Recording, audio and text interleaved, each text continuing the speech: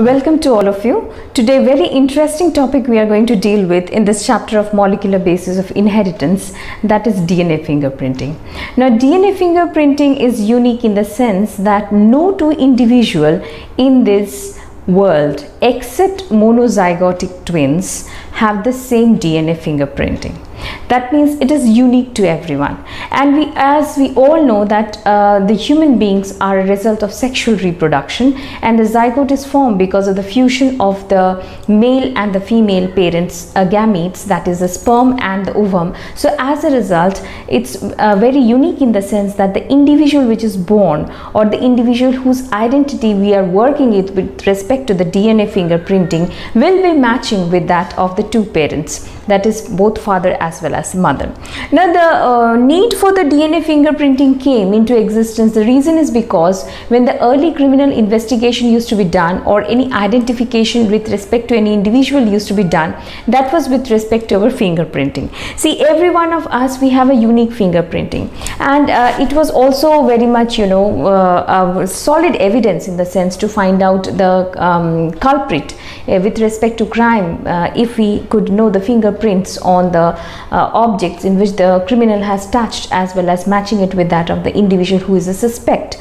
But there is a chance of changing the fingerprinting. How can we do so? By means of surgery, we can change our fingerprints. Even with the help of certain chemicals like acids and all, we can, the markings present on our fingers, we can change them, we can alter them. So there is no fixed, way to say that yes, the fingerprinting is matching with this person, so this person is the culprit, or this person is the one which is suspect.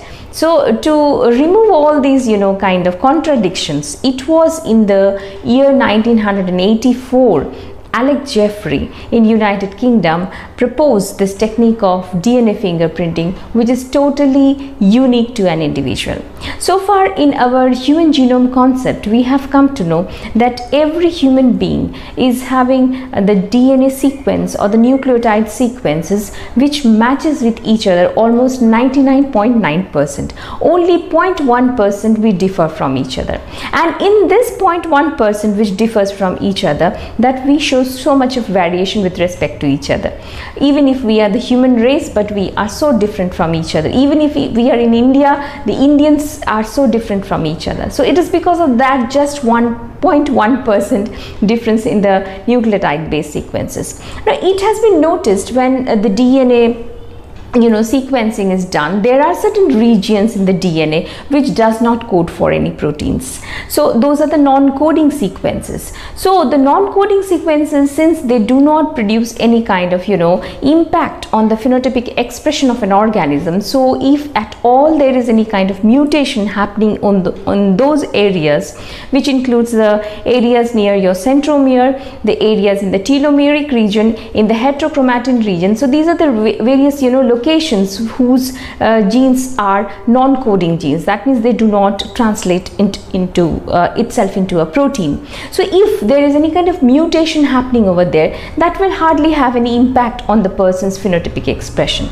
But if those repeated sequences which are present in this non-coding regions undergoes a mutation, then definitely there will be a change in the pattern or in the polymorphism of those areas. That can result into change in the banding pattern of the DNA, and that was a concept which was kept into mind for doing the DNA fingerprinting. So this DNA fingerprinting, which was proposed or which was developed by that of Alex Jeffrey, came into India by the help of two more scientists. It was Dr. Kashyap and Dr. Lalji Singh. These two people introduced DNA fingerprinting first in Hyderabad, that is Cell and Molecular Biology department, and that is how it became famous, or it became more in use in India also. Now, what are the various steps to be followed in case of DNA fingerprinting? That we are going to see today. See, DNA fingerprinting can be done by any body cells, any somatic body cells in your gametes, anywhere you talk about. All the cells will have the same kind of genetic sequences. So the need is just a living cell. It can be from your blood sample, it can be from the semen, it can be from the root hair cells, it can be from the skins, Okay, it can be from your nails. So any body parts which is having a living cell in it, that can be, you know, taken as a sample for doing the DNA testing or DNA profiling or DNA fingerprinting, as it is commonly known as. So the first step in the DNA fingerprinting is to collect the sample. Now here the sample is blood sample, so that's why I have written here blood sample. It can be any sample of the person whose DNA fingerprinting is to be done.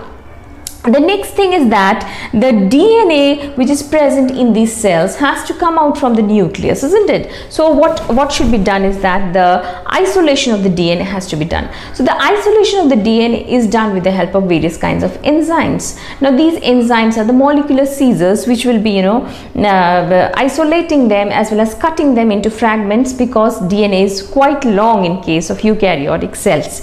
So first the DNA isolation is done, rupturing of the cell is done, and then the DNA is isolated. This DNA is further treated by the help of the restriction enzymes, which will be cutting the DNA into smaller fragments. Now when these fragments are done, now these fragments are separated by a process which is called as your gel electrophoresis. Now what is this gel electrophoresis? Is that a plate is taken, a glass plate which is, you know, covered or coated with that of the agarose gel, and electricity is run. Depending upon that is your size of the DNA fragments, the DNA fragments get separated. The lighter one, the smaller one will be separated first, followed by the heavier one at the bottom. So that is the gel electrophoresis, by which the DNA strands or the DNA that is your pieces, fragments, are separated with respect to the size. And after that what happens is that this agarose gel is transferred to a nitrocellulose paper or a nylon paper. It is just a bundle or heap of nitrocellulose paper is kept on this agarose gel. So you can say it gets implanted or imprinted on that of the nitrocellulose paper or that of the nylon paper. The next thing is that in the lab artificially this DNA probe is prepared. DNA probe is prepared with respect to the VNTRs. Now what are these VNTRs? Variable number of tandem repeats. As I told you, there are various sequences in the DNA which are non-coding. So there is repetitive DNA nucleotide based nucleotide sequences which does not code for any protein. So with respect to that, what could be the, you know, the possible that is your complementary bases, that is radioactive. With the help of radioactive isotopes, they are produced in the laboratory. Those repeated sequences, like for example TT, TTT, AAA, GGG, CCC, like this, they are prepared and they are radioactively labeled, because we have to see them, we have to see the banding pattern. So if it is radioactive, then we can take it into the X-ray plate, and after the X-ray plate, when it is subjected to the radiations or to the light, we can see it, the negative, when it is developed by means of autoradiography, we can develop that X-ray plate and we can see it against the light, and we can see the various banding patterns in it.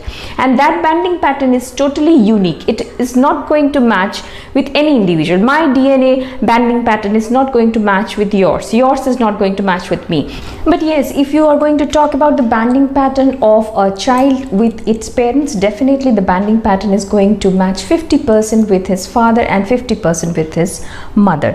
Now what happens next is that when this is transferred to that of the nitrocellulose paper, after that, with the help of certain alkaline chemicals, the DNA fragments which are transferred, they are separated or they are broken into single strand.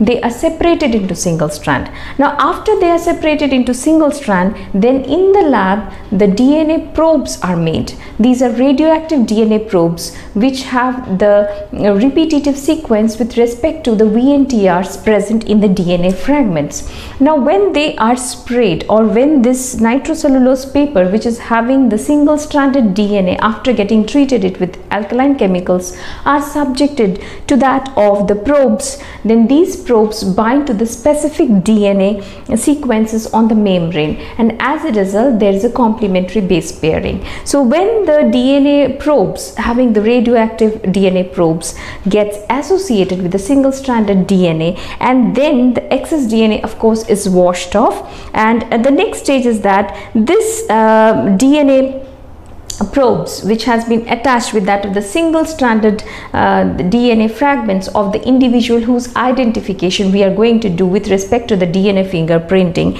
is now, you know, they are subjected to that of the X-ray film. Okay, now they are subjected to that of the X-ray film, and now what happens is that so that we can detect by means of the radioactive pattern the DNA banding which is present in the individual's DNA fragments which we have received as a result of isolation and separation of the DNA from the specimen of that individual. Now this X-ray plate which was, you know, pressed against that of the nitrocellulose membrane so that the impression gets transferred to that of the X-ray plate is now developed to make the pattern visible on it.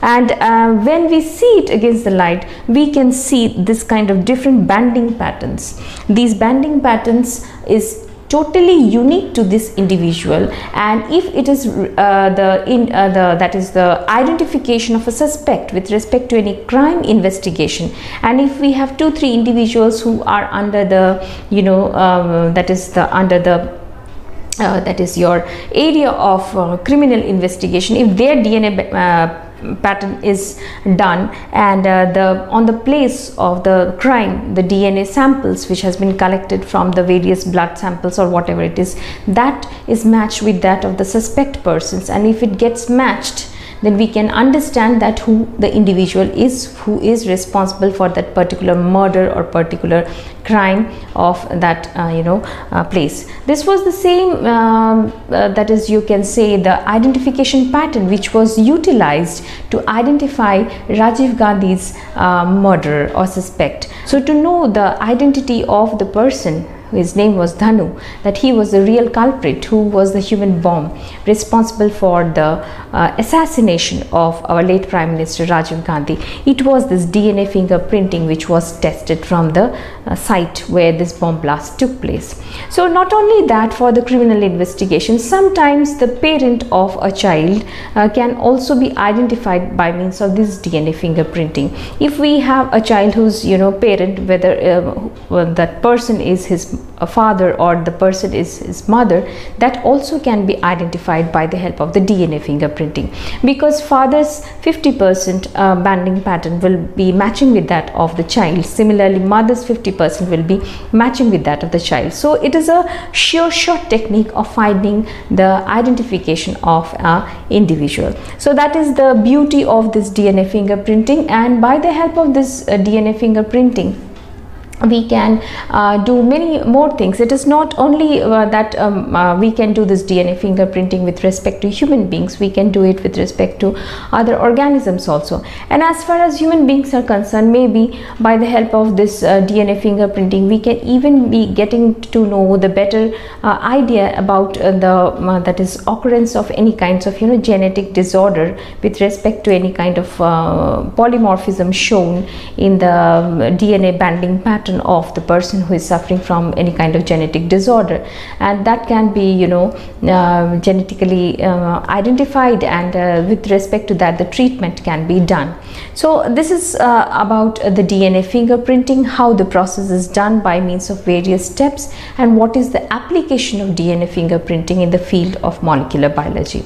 With that, we have come to the end of this chapter, that is the molecular basis of inheritance. The next chapter to be followed is the human diseases chapter, which we will take up on in our next class.